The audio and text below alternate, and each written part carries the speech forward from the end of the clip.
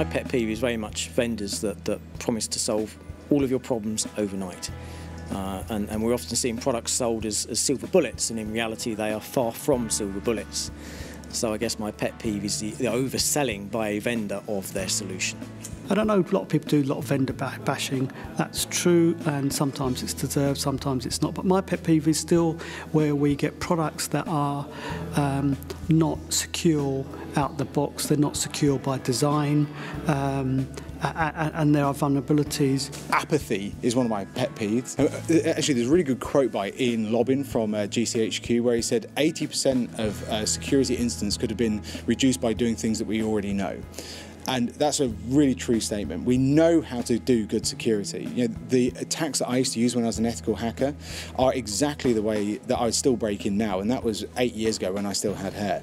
They're convinced that most people don't care about security, which frankly I disagree. If you look at the number of people on the floor here, and a lot of these folks are not security people. Go on the floor, look at people's tags.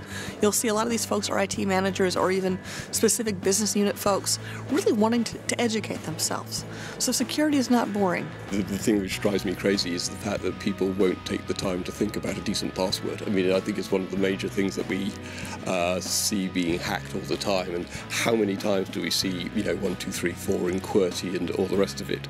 It seems a shame that we could improve our security quite significantly just from that very simple thing. You may have the most secure password on the planet, which still most people don't, but if you don't lock that machine of yours, or even the phone today, the iPad, there's so many iPads out on the floor that people are taking on, and me being very observant, most of them are not using passwords.